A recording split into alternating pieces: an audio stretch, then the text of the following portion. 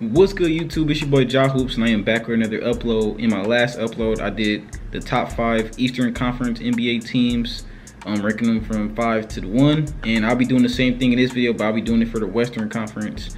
So without further ado, let's start the video. Guys, at number 5 in the West next season, I have the Phoenix Suns. Okay, now I ain't gonna lie, this is not being biased, but I feel like this team is in a perfect spot for 5. Like, they're better than New Orleans.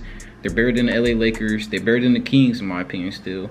They actually addressed their issue. You know what I'm saying? Everybody, after they got swept in the playoffs by the Minnesota Timberwolves, everybody was saying, like, man, they're lacking size, but 2, they're lacking a lot of point guard. You know what I'm saying? They was running Devin Booker at point guard sometimes and running Bradley Beal at the point guard sometimes. And it just didn't look right. You know what I'm saying? I feel like those 2 guys has been 2 guards their whole career. And it just didn't make sense for Devin Booker or Bradley Beal to be running the point primarily. And they addressed that issue pretty good. Monte Morris, which is a pretty good guard. And then they also just signed Tyus Jones, which I think is a very underrated pickup. They got him on a 1-year, $3.3 million deal. So Tyus Jones, and he actually, you know, Tyus Jones actually liked the position he has. You know what I'm saying? He has a position to start for a championship contender team. And I think, like I said, I feel like this window for the Phoenix Suns is gonna close real soon, because I just don't think the big three thing is just not a thing like that in the NBA no more. You know, with the new bargaining agreement, Devin Booker, Kevin Durant, Bradley Beal sucking up most of the team's money. So they couldn't do too much around the roster. They just did the best they could this offseason. I feel like they had a W offseason. They addressed the point guard issue. I do think they can use another big behind Nurkic or ahead of Nurkic. But yeah, I think this team, like I said, they still got the trio of KD, Devin Booker, and Bradley Beal. So I think the sky's the limit for this team still. Like I said, I'm a big KD fan. I want KD to get one more chip. That'd be a dream come true if KD and the Phoenix Suns can figure out a way to win the chip next year. But I don't think they will. You know what I'm saying? But they did address their issue with the point guard. So I got them at number 5. Ranking at number 4. I ain't gonna lie. I know this. I ain't gonna lie. This kind of low for this team. You know what I'm saying? I hope I don't get a lot of backlash for this. But at number 4, I have the Denver Nuggets. Okay, the only reason I got them so low is because, for one, I feel like they lost a lot of key role players. I said that last season as well. I feel like even last season, before this season that we just got out of, I feel like they lost a lot of role players, like, in general. You know what I'm saying? They lost Bruce Brown. That was on their championship team. They done lost Reggie Jackson. They done lost, the biggest loss they probably lost was KCP. KCP went to the Orlando Magic. I feel like he was a very good 3-and-D role player for them. And I ain't gonna lie, you need a bench. You need depth to win especially in the West. You need a lot of depth to win in the West. And I just don't think Denver has that. And I think that's the reason they end up losing to Minnesota. Minnesota just had a little more depth, a little more help around Anthony Edwards. But it's still Nikola Jokic. You know what I'm saying? Nikola Jokic, I feel like he can defeat anybody in the West because he's just that good. But he needs help at the end of the day. Obviously, they still got Jamal Murray. They did do a good pickup with Brody. I don't know how well Russell Westbrook will fit with the Denver Nuggets. Westbrook last chance at the title. You know what I'm saying? This is his last chapter. He got a 2-year deal with the Denver Nuggets, so he got a 2-year window with the Denver Nuggets to get it done. I do think he was a good pickup for the bench. At number 3, I think this actually is a very good spot for number 3. At number 3, we got the Minnesota Timberwolves. Okay, all right, I got them number 3. I feel like this team could obviously be 1 or 2, but I ain't gonna lie, I just think this team relies a lot. Like, hopefully Karl-Anthony Towns don't get injured. I'm not saying he will, but he has had some injury problems these last couple seasons. But he played majority of the games last season, which is a good thing. I do like the Twin Tower approach. You know, Rudy Gobert, Karl-Anthony Towns, and then they got Naz Reid coming off the bench. They're real good at center. I'll say that they're real good at center.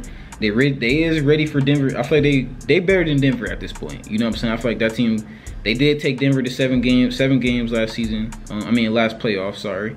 And I think that this team has a lot of all-aroundness. You know what I'm saying? You got Anthony Edwards as your star player, which could do everything. We've seen his defense improve. We all know how athletic he is and how good he is all around on offense. And his defense has been improving as well. But also they got Defensive Player of the Year, Rudy Gobert, down low, holding down the paint. And then, like I said, you got a 6th Man of the Year, Naz Reid, off the bench. And then you still got Karl-Anthony Towns to deal with. He could drop 30 any night, any given night. He's one of the best shooting big men in the league. He could also take it down low. I want to see Karl-Anthony Towns take it down low a little more, be a little more aggressive down there. But then they also just drafted, or they traded for Rob Dillingham in this draft. We all don't know how well he will play this season, because like I said, we gotta give these rookies time to develop. We can't expect these, but he is getting drafted into a championship type team. So like, he gotta have a little bit of expectations, but I think he can actually spark the offense for Minnesota. I think Minnesota did lack, you know, scoring options. Like I said, you got Karl-Anthony Towns, Anthony Edwards, but outside of that, a lot of their other players couldn't create their own shot. So I think getting Rob Dillingham kind of, you know, addresses that issue. Like I said, you could bring Rob Dillingham off the bench behind Mike Conley, and Mike Conley can obviously be that vet for him, you know, help him out, give him tips and stuff like that. So I think the sky's the limit for Rob Dillingham, and I think the Minnesota Timberwolves is going to be a very good team. Yeah, the Timberwolves made it to the Western Conference Finals last season, so I think the potential is still there for that team. They can obviously probably still make it to the finals, but I got them at number 3. At number 2, this team had a very, very good offseason. I know I might get a lot of backlash for this because I'm not going to lie, I was thinking about it very hard. I was thinking about having this team at number 1, but I don't know. I think I was being a little biased and put them at number 2. I got the Oklahoma City Thunder at number 2, man. This team had a great offseason. You could actually probably say that they had the best offseason if you want to argue that. They signed Alex Caruso. No, they didn't sign Alex Caruso, but they traded for Alex Caruso. Didn't give up too much to get him. And I think he adds so much value to this team. We all know how great Alex Caruso is. Just at defense, hustling. He obviously can knock down the 3 a bit. He's athletic. You know what I'm saying? He can do a little bit of everything, but his defense is the main thing that the Oklahoma City Thunder picked him, traded him for. And having him in the backcourt with Shai Gilgeous-Alexander, I think that's a good fit because obviously Shai can play some defense himself. And then you got Alex Caruso, and then you got Lu Dort at the 3. Like, how do you score on this team? And then you got Chet down low, holding down the paint. I think this young team just got a lot better at him. They added 2 great veterans. The other veteran they added is Isaiah Hartenstein. He came from the New York Knicks, a nice big man. If they want to start him next to Chet, I think that'd be insane. You know what I'm saying? I think that's the way they're trying to go. You know, so they can have Chet Holmgren at the 4. Imagine Chet Holmgren at the 4 and then Isaiah Hartenstein at the 5. That starting lineup, like I said, that starting lineup alone is probably like one of the best in the league as far as defense, offense, big man. Like that right there is fire. Like I said, I like that. OKC, I like what OKC did this offseason. I'm not gonna lie, that I kind of want to put them still at number 1. But yeah, man, then Shai Gilgeous-Alexander is probably gonna be an MVP candidate again next season. Like I said, he's very good at getting to the free throw line, scoring the ball. The defense is there, the length is there, and then on top of that, he got the team around him. So I think the Oklahoma City Thunder is in a good spot at number 2, and they could possibly get to the finals, man. You never know. And then at number 1 in the West, I know y'all might be like, bro, you just being a little biased, but I got Luka Doncic, Kyrie Irving, Klay Thompson, and the Mavericks at number 1. I just think that since the team made it to the finals, it's only right that I put them number 1. And they had a very great offseason. You know what I'm saying? I feel like they actually put a good team around, you know, Luka Doncic.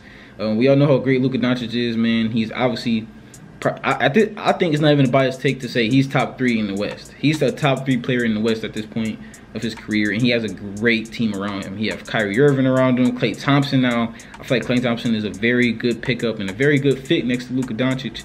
He's going to get a lot of open corner threes, and we all know how great of a shooter Klay Thompson is. Even though he is getting older, I don't think his 3-point shot will go anywhere. You know what I'm saying?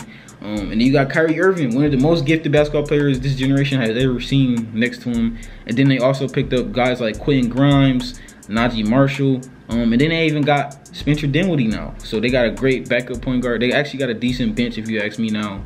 And this team gonna be scary. You know what I'm saying? They made it to the finals last season for a reason. And then Jason Kidd, in my opinion, is actually a good coach. He's doing a very good job of coaching them. And then they got 2 solid big men in Derek Lively and Daniel Gafford. You know what I'm saying? They got rid of Tim Hardaway. They did everything I wanted them to do. As a Luka Doncic fan, the Mavericks did everything they could this offseason, in my opinion. They did the best thing. They did everything possible to make this team better, and they got better. You can't say that the Mavericks didn't get better. So that's my official top 5 for next season for the West. You guys let me know down below in the comments if you disagree or agree with my list. And like I said, I did the same video but for the East last video. So if you didn't check that video out, do me a big favor. Go check that video out. You know what I'm saying? Then leave a like on this video if you enjoyed today's video.